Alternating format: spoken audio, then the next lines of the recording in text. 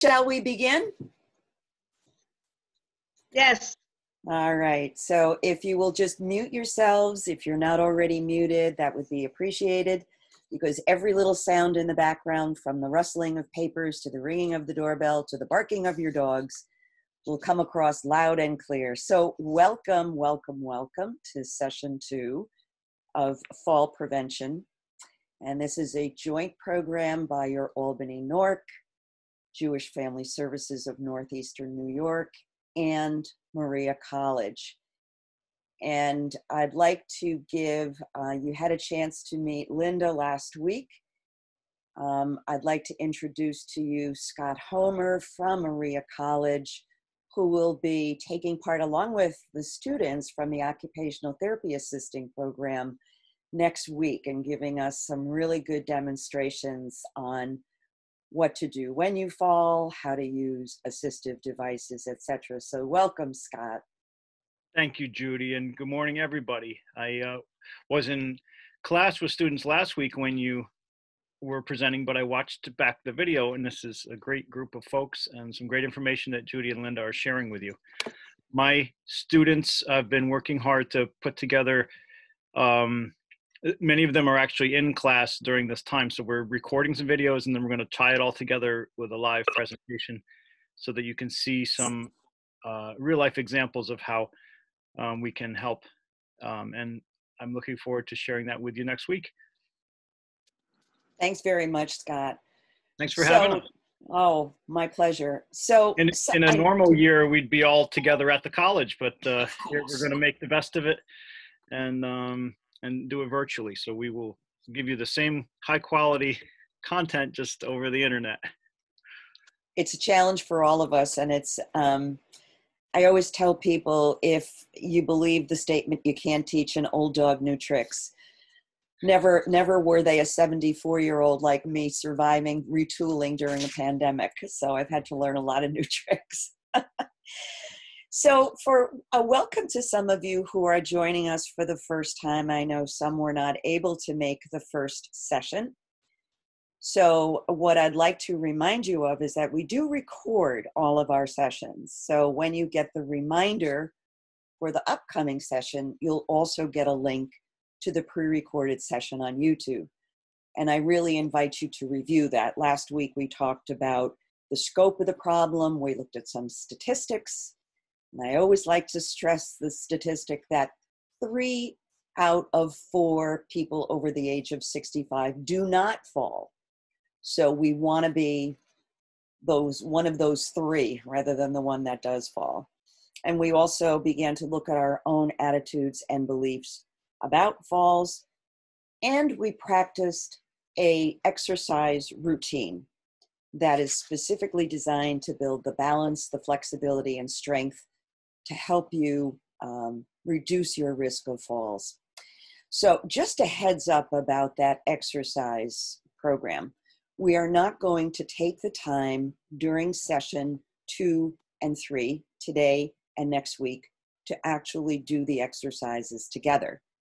They are pre-recorded, so I invite you to view them, to use them, to practice them at least a couple of times between sessions.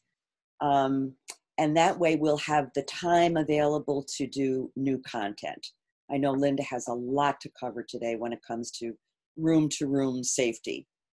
So what are we going to do this week in session 2? First and foremost, we're going to take a look at the take-home activity that you had in your packet.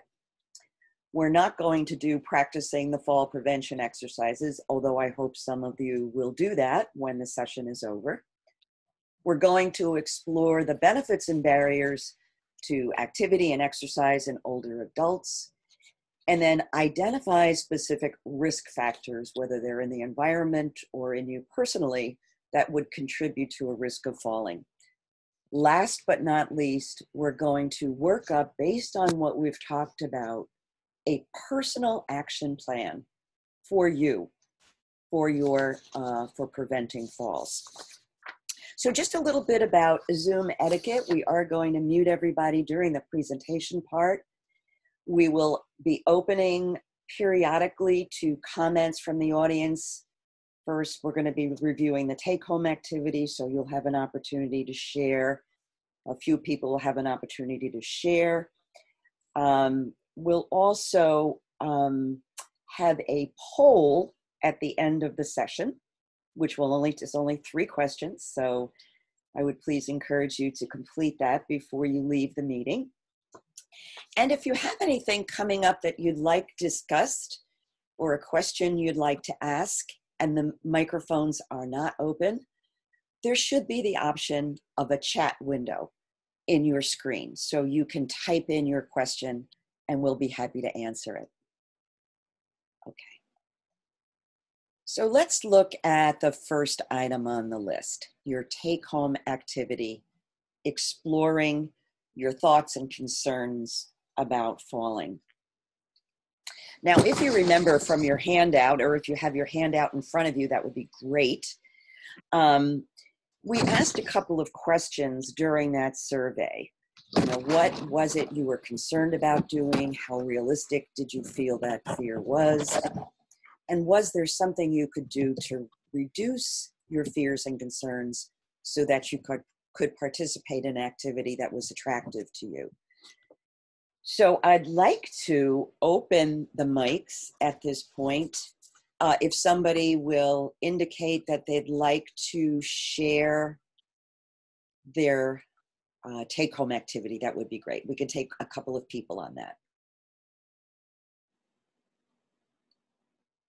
Raise your hand. Cheryl, we can unmute Cheryl. Hold on a second, Cheryl, you're still muted. You can unmute yourself. Go to your little microphone. There you go. Hi there. How are you? I'm well.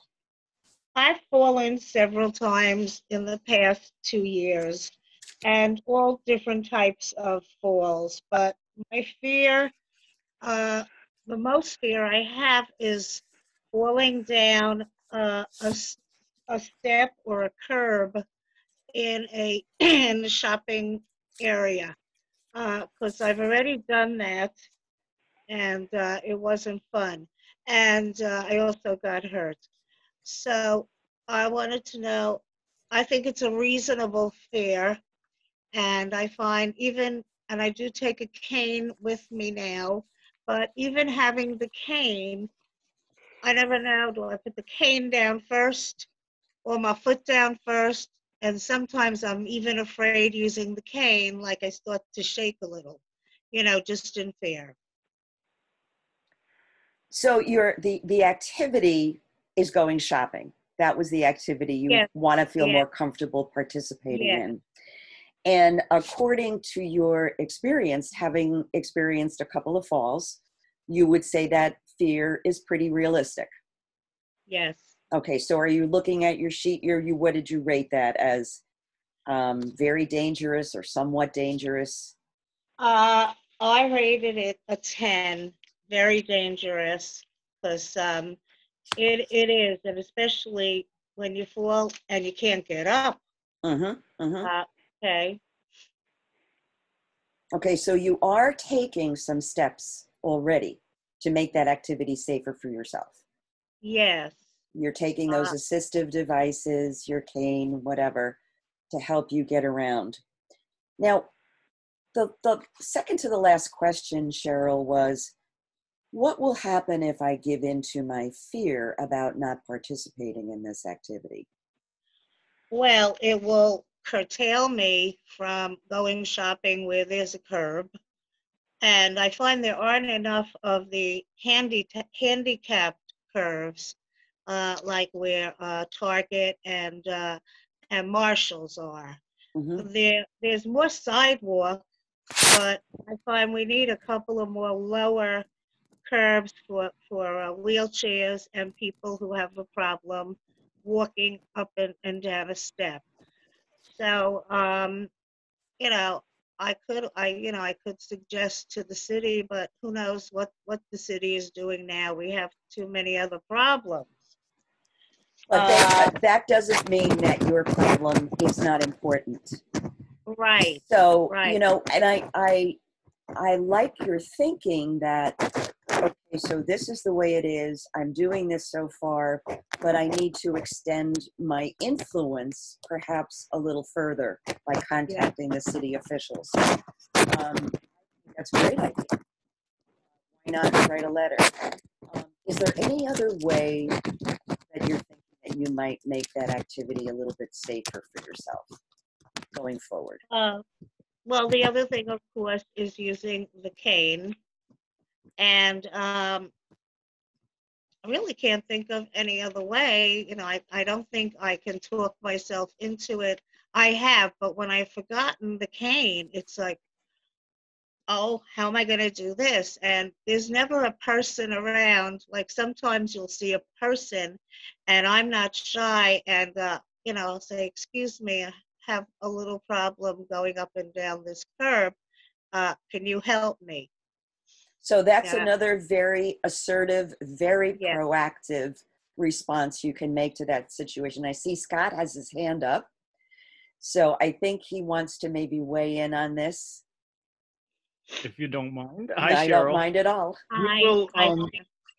We'll talk specifically with demonstrations about cane use next week, but I'm a strong advocate of using a cane that has a solid base on it, not just a stick, because that doesn't offer strong enough support. So I'll show you some examples and we could talk about how that makes a difference.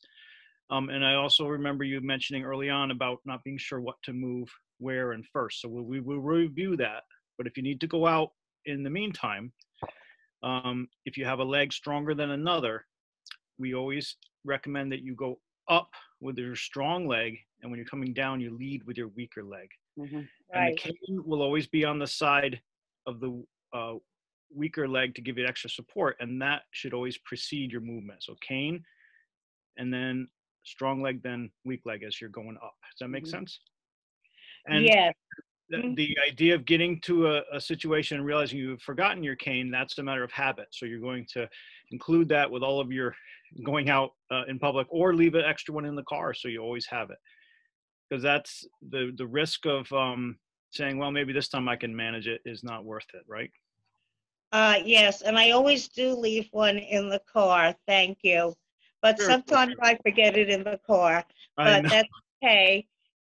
And I also thought, I have not been to a neurologist, and I'm thinking of making an appointment Very to good. just make sure it's nothing physical. Very good. And that's great, Cheryl, because Linda's going to be speaking in a little bit about interior, meaning, you know, what's inside of us that might be limiting our activity. And certainly our eye health, our foot health, our neurological health is very important to preventing falls. So good on you. It sounds like you're a very proactive person. If I could throw in one other suggestion, take a friend shopping with you. That way you get a little companionship as well as getting to enjoy an activity like shopping. Thanks for sharing, Cheryl. I appreciate that. Do we have one other person who would like to talk about how they approach that activity, that take-home activity?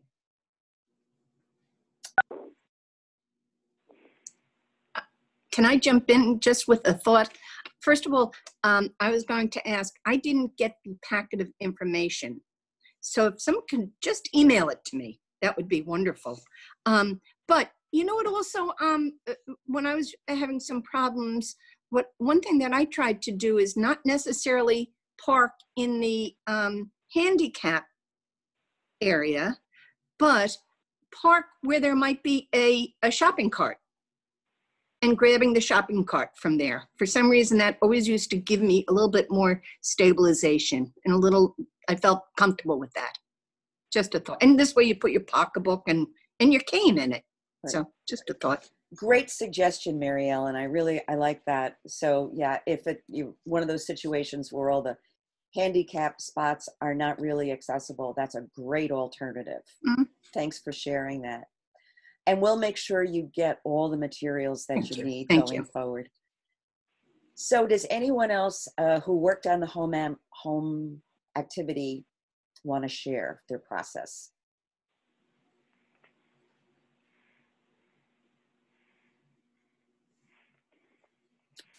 Going once, going Jen, twice. Jen's raising her hand. All actually. right, Jen. Okay, this might sound strange, but cross-country skiing. And I have a long history of cross-country skiing, but I haven't done it lately because of fear of falling and hurting myself. So do you have the way you work through that activity? So you're afraid of doing your cross-country skiing. And Yeah. the second question was, based on your experience, how realistic are your fears about how dangerous that activity is? Well, I think it's between a 5 and a 10. Okay. And how could you approach that to make it more accessible for you and safer for you? Yeah, I thought that maybe I should just stick to flat ground and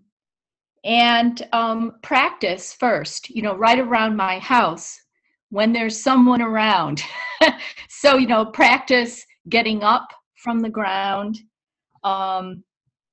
Because when you cross country ski, you fall. I mean, even when I was young, I used to do that. But falling on snow is very different than falling on concrete. I know I fell in a parking lot once when I was doing cross-country skiing. Not skiing, I fell in the parking lot. Yeah. And that wasn't any fun. It wasn't any fun, Jen. But Yeah.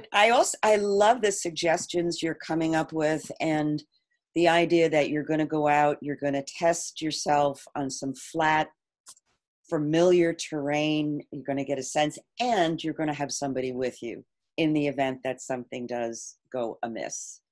I really like those ideas. And we all know that winter is coming. Our activity is going to be somewhat more limited than it has been. So anything we can do, and we're going to be talking about this next, to remain active is going to help with preventing falls.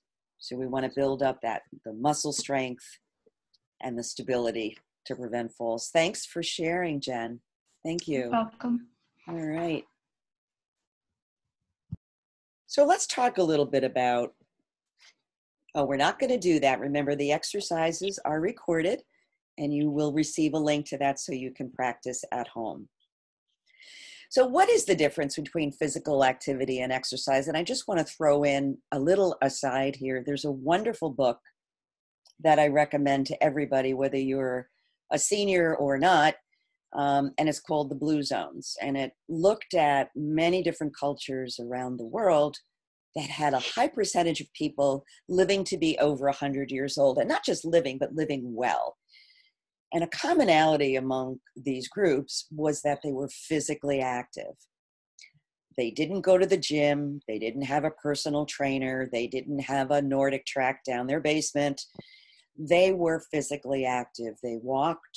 They took care of their homes. They tended their gardens. They moved all the time. So physical activity is actually any body movement requiring skeletal muscle and requiring energy. And exercise is just kind of a more formal cousin of activity. In other words, if you do get on a treadmill or you do decide to go for an organized walk or whatever, a mile walk where you're actually clocking the mileage rather than just going out for a stroll.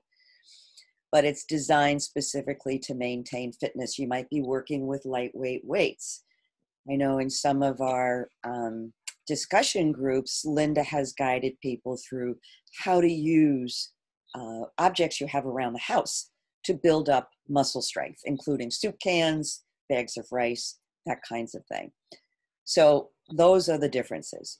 And I don't think I need to spend too much time on this when we think about all the ways that we can have barriers to activity. And we talked about those internal factors, how Cheryl was going to go see her neurologist to see if there was any contributing problem there.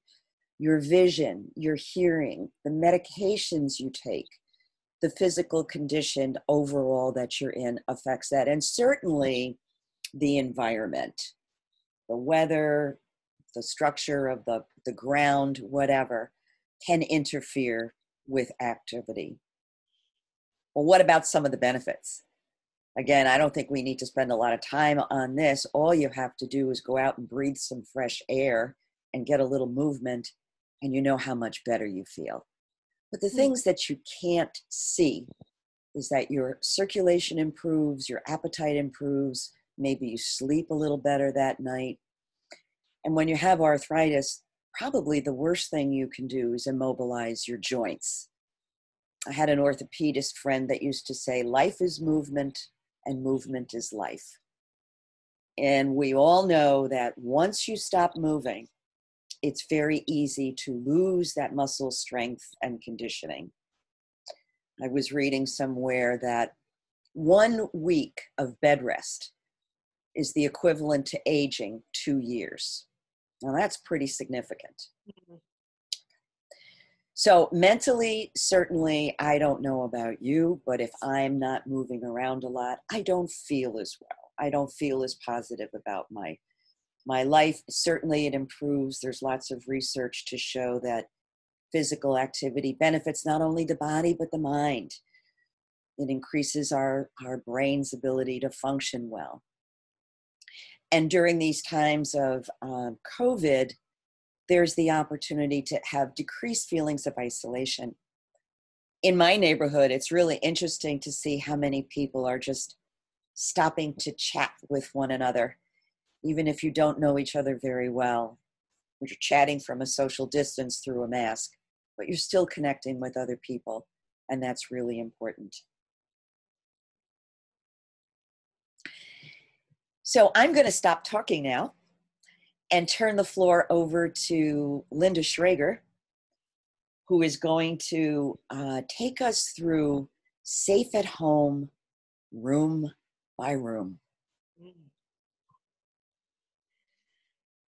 Okay, can I share do you have to unshare first? I do.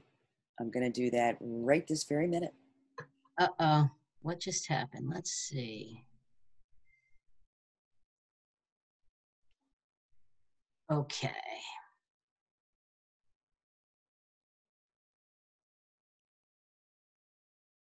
All righty, let's just see. I always want to sing the Jeopardy song when we're doing this. You know? I know. Oh, poor Alice, by the way. I know. A word of silence for Rest everybody. in peace for Alice Trebek. Exactly. Alex. Yeah. Okay. So in just sort of going on with what Judi was just saying, some of the losses that impact our ability to live safely in our homes. And as I said to you last week, that's my area of interest. I am an occupational therapist and I do home care. So I'm in people's homes every day. And vision loss is something that we all go through. Changes accelerate after age 50. They get more severe as we continue to age. And discerning closely related colors, especially in the blue-green spectrum, may be difficult. So look around your house and see what color your paint is and what color your furniture is, your walls especially. It takes longer to focus when moving from dark to light and vice versa. So we want to clearly mark hazardous changes in floor levels. We will look at some pictures of this in a moment.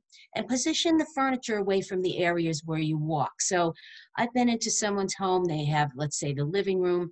There's a big piano right by the doorway going out. So every time they get up from the couch, they have to walk around the piano to get out the door. And you could just slide the piano down a few feet and move it out of the way. Sliding a piano is not always easy, but you would need help with that. But that's the kind of thing that we look at. Adjusting illumination throughout your home. So, excuse me.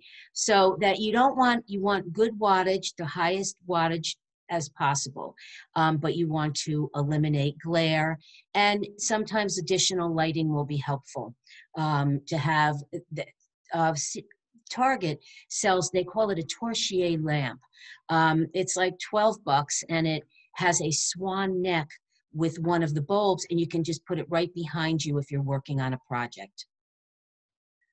Ask for an annual eye exam after the age of 50. That's kind of a normal thing that we do if we haven't had them going along. And multifocal lenses may blur or distort your vision looking down. So if you do wear that kind of a bifocal type of a thing, you want to be careful of that, because it could be a problem, especially going down the stairs. And looking at cataracts and of course, you know, keeping an eye on that. And I noticed the other day, this is a new thing, but masks.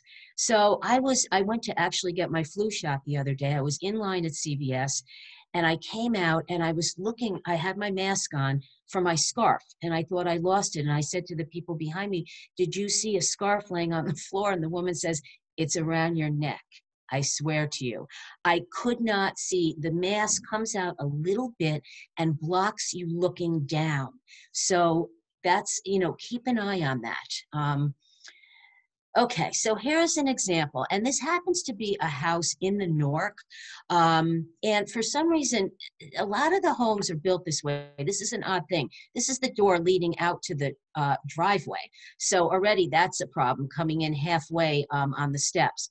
But the reason why I like this picture is, as you can see, they took little treads and these yellow strips and they marked the walls. And it makes it easy for you to see where the steps begin and end. So that's a great little thing that you can do. The other good thing about this picture is they have a nice banister going down. You know, we're all going to have, many of us are going to have a basement. So, you know, if you want to try to make that stairway down to the basement as safe as you can.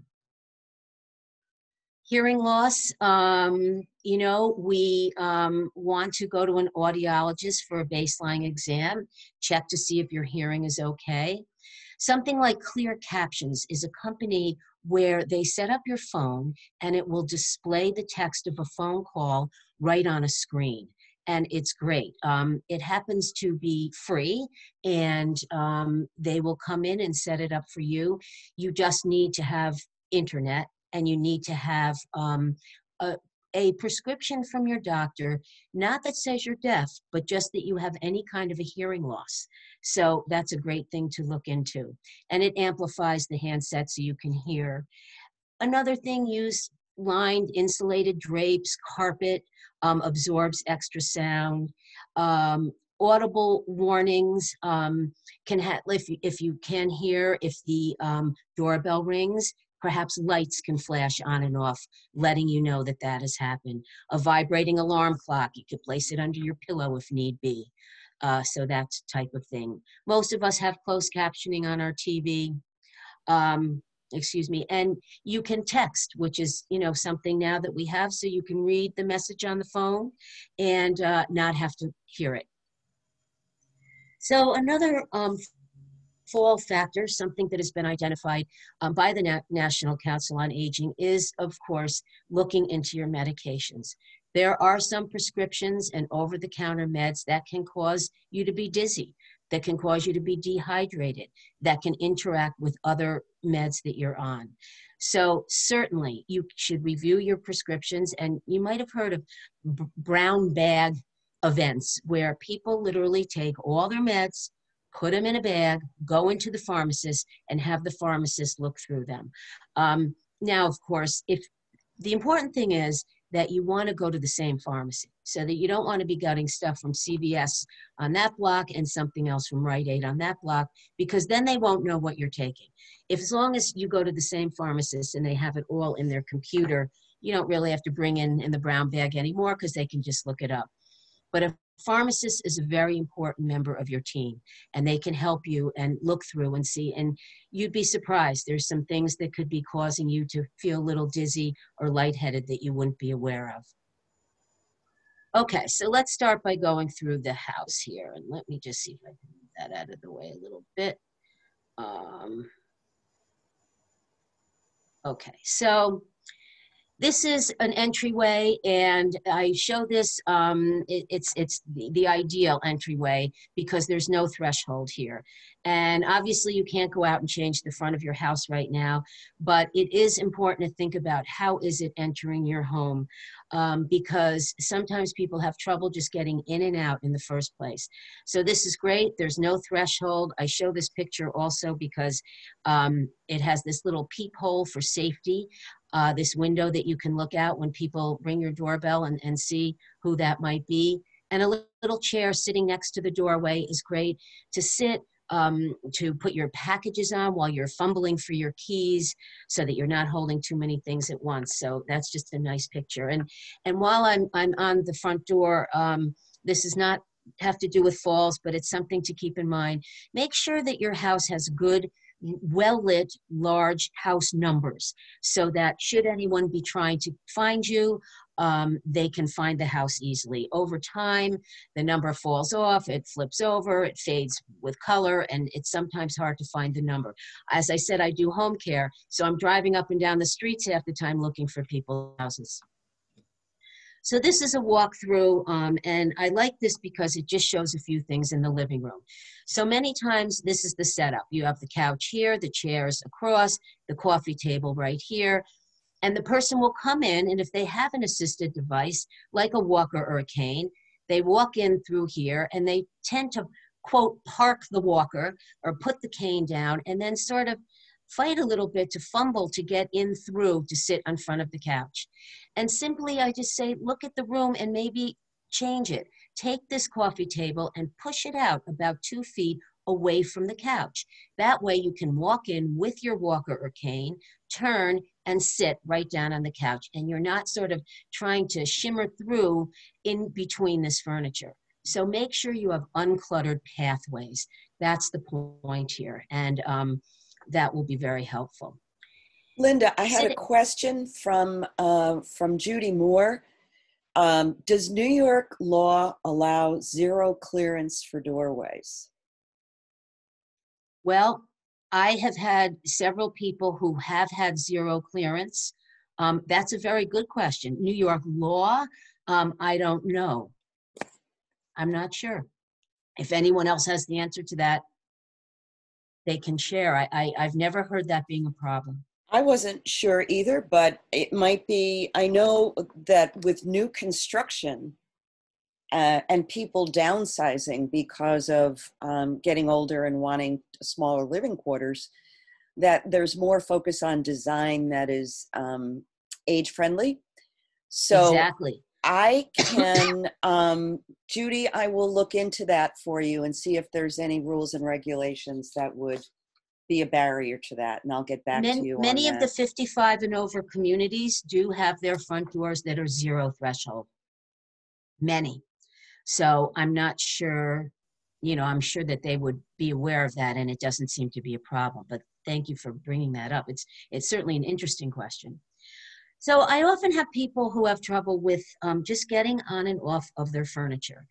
The concept is the higher the better because it's easier to get off of. So, and also pushing up, having arms. So this is, I call this a captain's chair. It's the old-fashioned type of chair, but it has arms, a firm seat, and the beauty of it is you can press up from these arms and stand. These are furniture risers. You can get them at Bed Bath & Beyond, Amazon, and as long as your furniture has a foot, a leg like this that can go into this little divot, you can raise your chair 3 or 4 inches. And I will tell you, it makes a huge difference for people. So just think about how hard it is for you to get off your couch, off your chair, and that might be an option, just to raise it. Because when you go to try to get off, if you're struggling, that's where you could have a fall. Loss of dexterity is another problem that many of us have. It's not really fall related, but I just wanted to throw it in there. Think about if you do have arthritis, weakness in your hands, any kind of Parkinson's or tremor. This is a lever door, and it is the easiest, a lever door knob, the easiest knob to work, so you can easily change your doors. This is a little lever light. You can just press it with your elbow, with your finger, and boom, you can turn on the light. So the kitchen, so you want to have everything accessible. The beauty of the double stove, many of you who live in the north, the older homes, the stove is low and you go to take out that big turkey in a couple of weeks and it's hard to bend over to lift it up. The beauty of this is it's waist height and it's easier to take that turkey out and place it right on the counter. So think about, you know, if you're bending low to get things out of your oven. The other thing is here, this is a French door type of refrigerator. The reason for this is, the reason why they're popular is because we feel that most things we take out of the refrigerator versus the freezer. And so this way you have better access to the things that you need the most because they're at waist height. Using cabinets, I'll have people who, they have their favorite pot or pan and it's way in the back of the cabinet. And they're bending over and they have a fall just reaching for it. So this way, this was a good, nice use of a little tiny area, but you can pull it out and easily access cans because sometimes also the cabinets over the counter are so high that you're reaching up. I did have a woman, her fall was in the kitchen on the stool, reaching up to get cat food. So, you know, please don't climb on stools unless they're really safe, and there are safe ones. A one step up, wide base, rubber bottom stool with a handle, that will be okay. But other than that, you don't want to be climbing up. And this is another example of using the space and making pull-out shelves where then they come to you, you are not reaching in to grab that pot. The bedroom. So again, you know, my concern with falling in the bedroom is a couple. You want the height of the bed to be okay. Sometimes as I said, the higher it is, the easier to get out of. But often, if it's too high, you can't lift your legs up on the bed. So a rule of thumb is 90, 90, 90. You want to sit on the edge of the bed and you want to have your hips be at 90 degrees, your ankles at 90 degrees, and your knees at 90 degrees. So your feet are flat on the floor. If you sit on the edge of the bed and you're dangling in the breeze, the bed is a little high for you. The other thing is be careful of your bed spread. So what happens is you see this little corner here, and when you're in the bed and you know you throw the bedspread off, it can gather right in here, and then you get up in the middle of the night to go to the bathroom and you trip on your bedspread. So be very wary of your bedspread, of where it is in the room. This bed rail is a great, you can order it again on Amazon or at a durable medical supply store locally. And it has a piece of wood here that fits between the box spring and the mattress, but it just gives you a little something to help to grab onto to get on and off of the bed. So they're great. This is a modification I did for someone. The husband, this was his side of the bed. He could get up, but he had trouble then rising from the bed. He was very unsteady. So we just put a rail right here along the wall, and they loved it. He could sit up, reach for that rail, grab it, and pull up and be safe. And he could walk his way all the way to the end and then go get to the bathroom. So the bathroom, where I spend most of my time doing most of my modifications, and OT's life, I always say, is in the bathroom. This is a great thing. It's a safety tub rail. It comes, again, my favorite words, no installation necessary. It squeezes onto the wall of the tub. Right there, you can see that. And that's a great modification. Gives you two heights of handles to step in and out. And the handheld shower head is just, again, something that if you're sitting and you can take this off, it comes off of the little knob here, and you can hold it and you can wash yourself. Excuse me. Linda, This if is I a could shower. could I just interject here? Sure. We're seeing a lot of great products, and I'm thinking as people are looking at these slides, they're thinking, gee, that would be helpful for me or a relative or a friend or a neighbor. Can people reach out to you via phone or email to get a list of distributors for these different That's a great idea. We could do that after. They can always call me, or I can make a list. We can type it up and send it to people. So, you know, a lot of locally, there's durable medical equipment stores that they sell all of this equipment, and I love them. They're good to work with because, you know, they are local. One of them in particular delivers for free. But I will be honest with you all to say that nowadays Amazon, if you do have the ability, especially Amazon Prime, the things are definitely a lot cheaper. So I say to my clients, do you have a son or a grandson who's on Amazon Prime? Because they might not be online and they might not be buying online, but the kids always are. So, but I will definitely write a list of this stuff and where to get it. And we sure. can send it out in the follow-up email to people who have participated in the session. Great idea. That would be So great. this is, but can I just say one more thing about the equipment? sure. I think it's really important that before you choose equipment, that you have a consultation with an OT or a PT to make sure you're getting the correct equipment for your problem. Because I don't think, in terms of risk of fall, I think the misuse or inappropriate use of adaptive equipment can be equally dangerous. Would you agree? That definitely. So that is what I do for a living, is that I go into people's homes and assess them and then make recommendations such as this. So yes, the point of this is to show you all what's out there and what's available to get you thinking, so that if you're having some trouble getting in and out of the tub, for example, you might say, I would be a candidate for this. But then yes, if you can have someone come in to assess you, to tell you the right kind and how to use it. I joke that many of my clients, they have a walker or a cane, especially a walker. Oh, where'd you get the walker? Well, my uncle Alan died, and this was in their attic, and my cousin gave it to me. So many people walk around with this just assisted devices to walk with, and they were never assessed by anybody. Is it the right size? Is it the right height for you? So yes, you'll be meeting some OTs, more of them next week, and there is no question that getting an OT or a PT assessment is the way to go before choosing any of these things.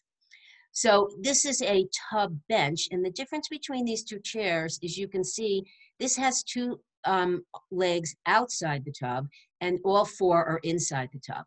And the difference is, if you can step over the side of the tub, then you don't need this one. You could just get this one.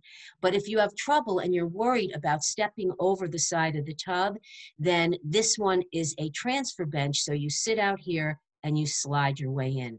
So that's the beauty of that. And many falls happen with people trying to get inside into their tub. Falls happen getting on and off of the toilet. And so this is a raised toilet seat. Again, the problem is often, and especially in many of your old homes, the toilets are maybe even 15 inches high. Standard comfort height is 17 to 19. Look at your toilet and see what you think. It's a long journey down. And if you're having trouble, especially even getting on it, sitting yourself down on it, but getting back up, there are many different products out there that you could consider. I like it, of course, better with arms because it's easier to get up and down, but sometimes you might not have the room for that. This is a toilet frame. You might not need the height. Maybe you do have a good height toilet, but you find you're having trouble pushing up. So this is called a Versa frame, a toilet rail, and as you see, there's no height there, but it gives you the rails. Grab bars, grab bars, grab bars. So if I say nothing else, if nothing else sinks in, this is very important. Everyone should have grab bars in their shower, no matter what the situation. But what you would benefit from is someone to come in to show you exactly where they should go. So in the interest of time, which we're kind of running out of, I won't go through all the different ones, but please know that if you do not have a grab bar in your tub or shower, please consider that. Here's another quick, accessible bathroom, and why I show this is because this used to be a glass door, which is very hard to maneuver getting in and out of. So they took off the door and put up a curtain, and that was great. And then they have a grab bar here to reach to get in and out of.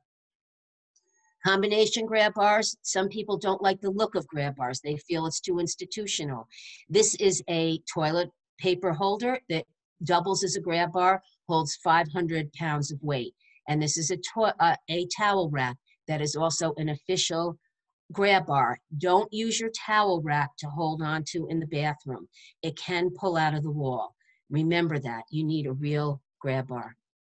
And this was just a bar we put up opposite the toilet for leverage. So that's another example of needing a therapist to come in, look at your situation, and help you to see what your leverage and your strength is, and then show you where to place things in the proper place. The stairs, stairs can be a necessary evil, but we do need them.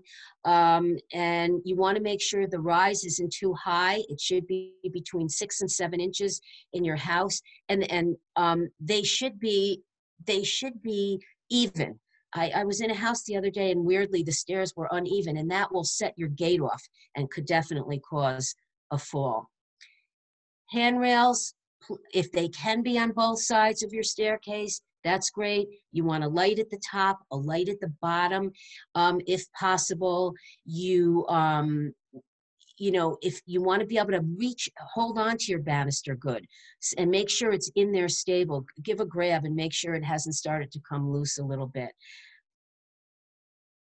Extending the banister beyond the staircase is important. So what happens is you've got this banister and it ends at the top, before the top step or before the bottom step. And I find that often.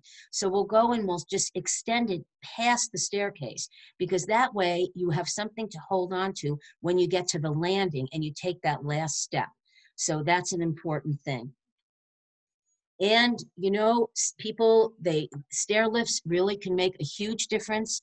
If you're living in a 2-story home, you want to stay in your home, you can consider something like this. It really can make the difference between people staying home and needing to go to a different home. So these are great. They do their job. They're very easy to maneuver.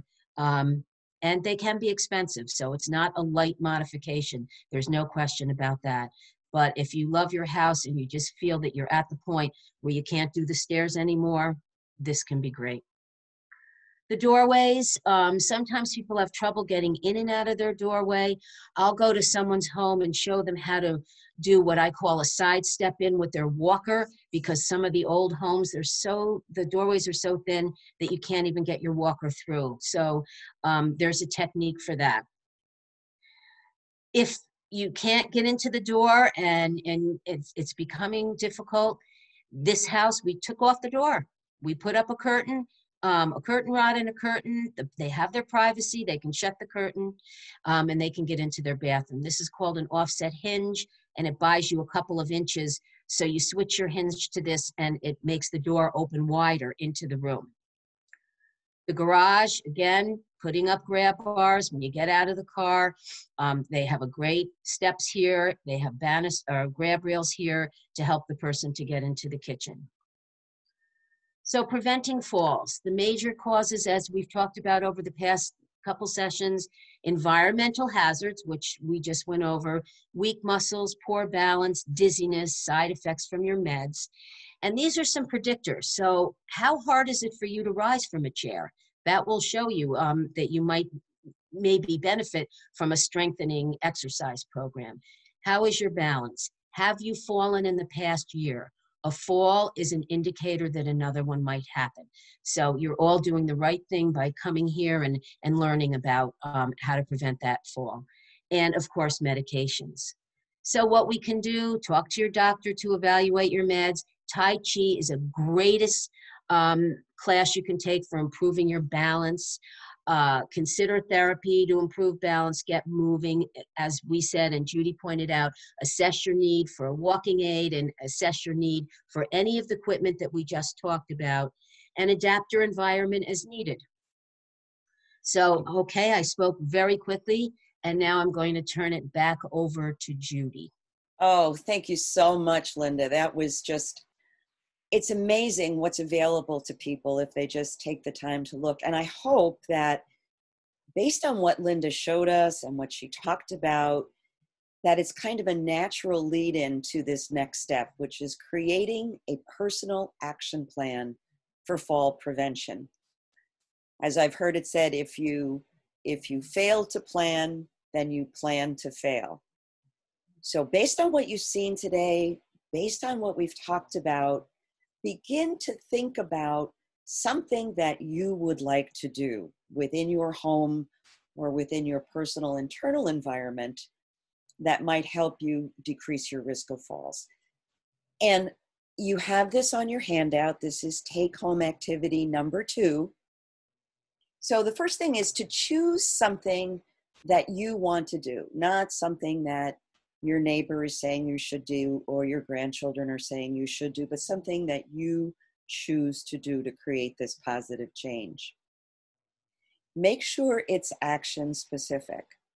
So in other words, if I say to you, I need to organize my living room so I can get moving around more freely, that's not really specific enough. What I'm thinking of in terms of specificity is I need to remove the throw rugs or I need to move this piece of furniture. Very, very specific. So you can measure it. And then you're going to it's going to answer the questions. What are you going to do? When are you going to do it? Not someday I'm going to call so-and-so to help me move this piece of furniture next Wednesday or whatever day you choose.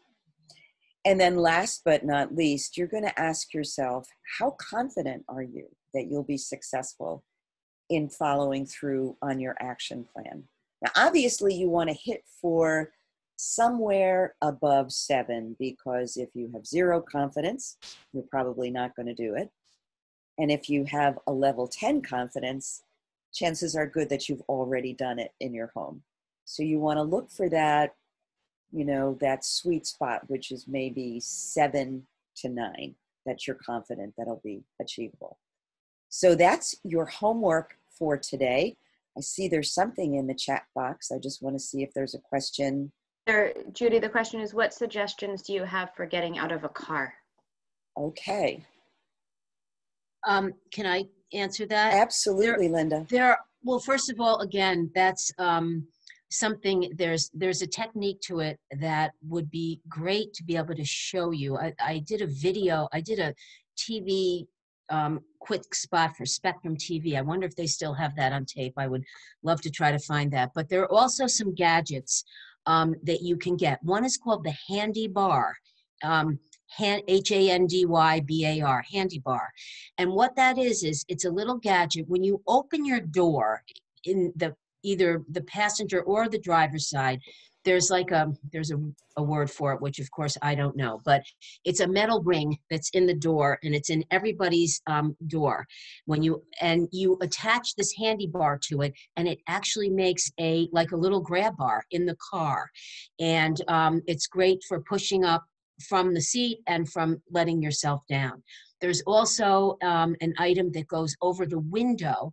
You kind of pop it over the window and close the window all the way to hold it on, and it makes like a little sort of a little rope to hold on to help pull yourself in and out. So there are some gadgets for the car, and depending on what your problem is, there's also, it's like a lazy Susan.